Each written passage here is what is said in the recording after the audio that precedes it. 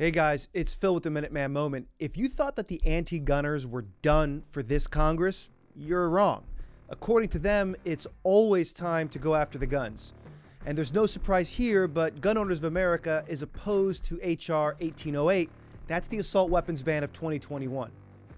This bill is a regurgitation of the expired and very failed assault weapons ban of 94, but a lot worse. And as you probably know if you watch this channel, the assault weapons ban back in the 90s was a total failure, according to the National Institute of Justice, which said it failed to reduce the average number of victims per gun murder incident or multiple gunshot victims. But while this new bill is a retread of the 94 bill, they added a lot more horsepower to the engine. This bill targets nearly all semi-auto weapons, magazines, and even firearm accessories like semi-auto triggers and suppressors. And you would think that if they're gonna strip us of our rights, they would have the decency, I don't know if that's the right word, to let us grandfather in certain types of firearms. But not with this one. The grandfather clause can be described like a backdoor National Firearms Act, or NFA, with a de facto gun registration and regulations on even temporary transfers to family that can easily result in federal criminal prosecution and gun confiscation. We'd obviously describe this bill as unconstitutional, an infringement, not necessary, evil, and more clumsy than Biden on a bike. But here's one word I want to use when I describe it: broad. That's because this new ban would declare nearly all commonly owned firearms as semi-automatic assault weapons and would therefore ban their importation, possession, sale, or transfer of those firearms with very limited exceptions. So when you dig into the bill, what might get your gun banned? Well, let's take a look. The semi-automatic rifles are banned for having a non-fixed magazine and either a pistol grip, a forward grip, a grenade launcher, a barrel shroud, there's that barrel shroud, a threaded barrel, or a folding, telescoping, or detachable stock. Is anybody writing these bills know exactly how many guns that fit this definition are in this country right now? Maybe tens of millions, if not more. We're talking about nearly every single personal defense rifle in the country. We're talking about nearly every single rifle that would be used by an American to defend themselves from a tyrannical government, whether domestic or foreign, but we can keep going. And what about semi-automatic pistols?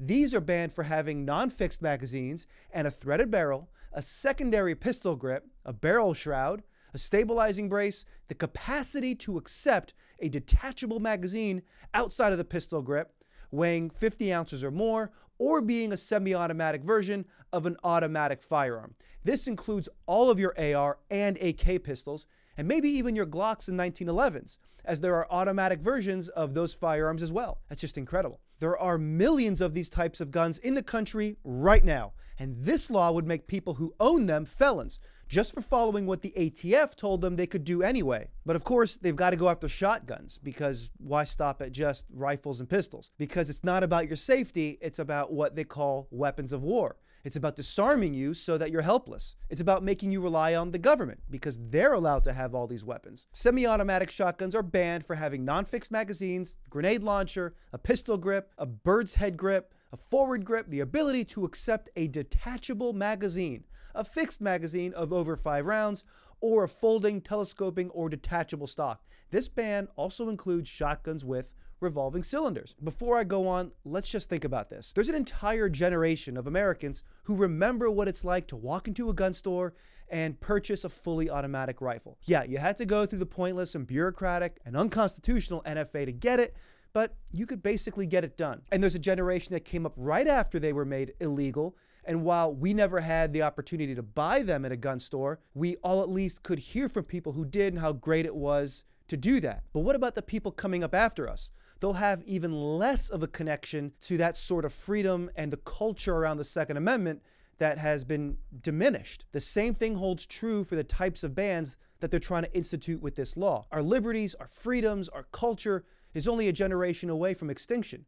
But with the way things are going, we could lose them within the same generation. It's easy for people to get beat and feel dejected by the overwhelming force of these politicians that want to strip us of our rights. So that's why we never give an inch. That's why we're here in Washington and all around the country. So anyway, let's go a little deeper into the legislation. The ban on ammunition feeding devices includes both fixed and detachable magazines, because of course it does. Regardless of the original design of a firearm's standard ammunition capacity, any device that can accept more than 10 rounds or can be converted to accept more than 10 rounds is banned as a large capacity ammunition feeding device. Under the ban, it's going to be illegal to import, sell, manufacture, transfer, or possess such a large capacity ammunition feeding device, subject to limited grandfathering exceptions. But here's the kicker.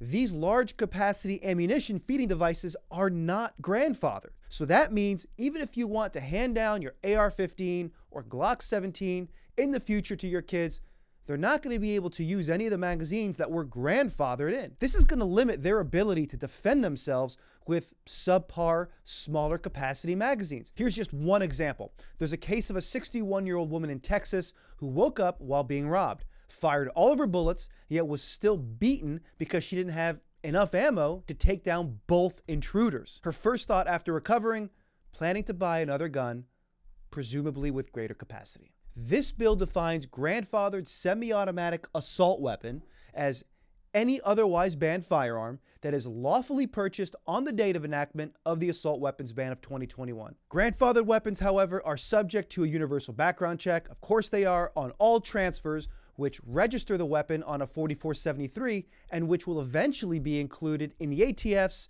illegal, national, digital, and very searchable gun registry in West Virginia. We've made a ton of videos about that. You should go ahead and check those out. But that's what this is all about. It always comes back to the registry. Why is that?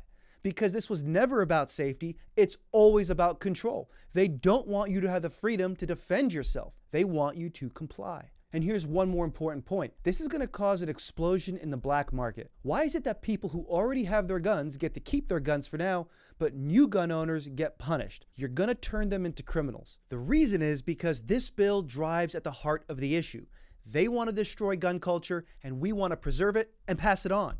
If this bill passes, there's no reason to believe they'll stop there. They're going to have a completed registry of all gun owners, and that brings them one step closer to confiscation. If this bill passes, it's everything we've been warning about for decades. Thanks for watching. Stay updated on the latest assault weapons ban information by subscribing, and make sure others know by sharing this video. Make sure your representative and senator knows this bill is poison, and anyone who supports this doesn't support the Constitution. Use the link in the description below and send a pre-written message to them. And also call the phone number provided below to talk to your representative and your senators and leave a brief message on your adamant opposition to this bill. After that, you can leave a comment below. Thanks a lot.